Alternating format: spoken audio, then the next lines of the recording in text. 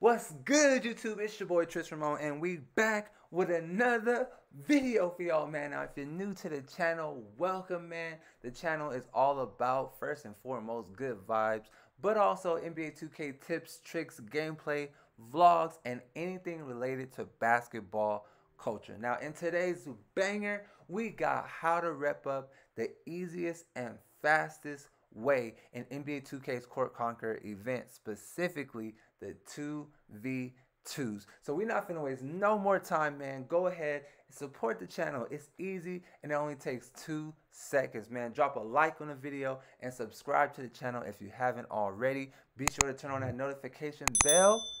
And now let's get straight to the methods. Now, first we're going to talk about what you guys need to do the method, and then we're going to talk about how to actually execute the method. All right, so what you guys need: number one, somebody who knows how to shoot. All right, somebody who can green their shots. Then what you guys need is nothing else. That's all you need. All right, so that's the most important thing, just somebody who knows how to shoot. Alright, so now that you have what you need and you have somebody who can shoot, how do you actually do the method? Well, you guys already saw we hit our first three, the AI's got the ball, but now we're going to start it right from the top. Boom. You make sure that there's an assist person for the whole game and a shooter for the whole game. The assist person passes it, sets the screen, and the shooter shoots. That's it. Now, something important to keep in mind.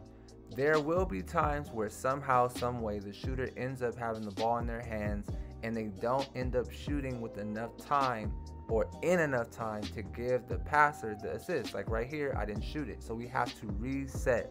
Make sure you always reset if you don't shoot right away. Give the ball back to the passer or assister, let them set the screen again, and then you pull up and you shoot again.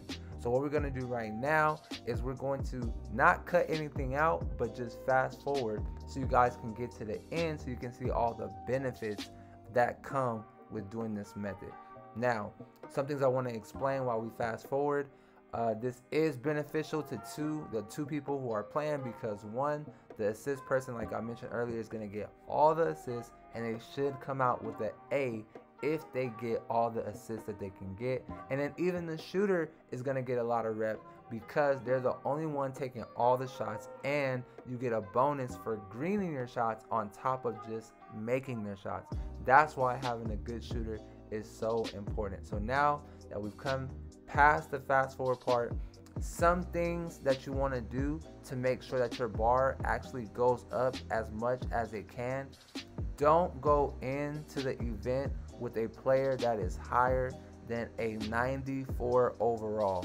For some reason, once you go in with a player that's higher than a 94 overall, you don't get as much rep as you could. So I know all of us want to go in with that 99 overall player because I like to go in with the best player that I could have, but you actually get more rep if you do the event with a player who is a 94 or below.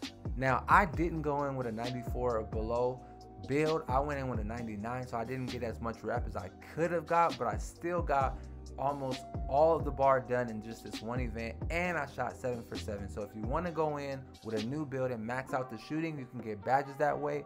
But also imagine what I could have gotten if I would have been not an elite, and if I would have been a 94 or below. I could have got anywhere from 0.6, 0.8, or even 1% every 4 to 5 minutes. Imagine you getting 1% in your bar every 4 to 5 minutes, man. So make sure y'all do everything that I mentioned in this video and you'll be all right.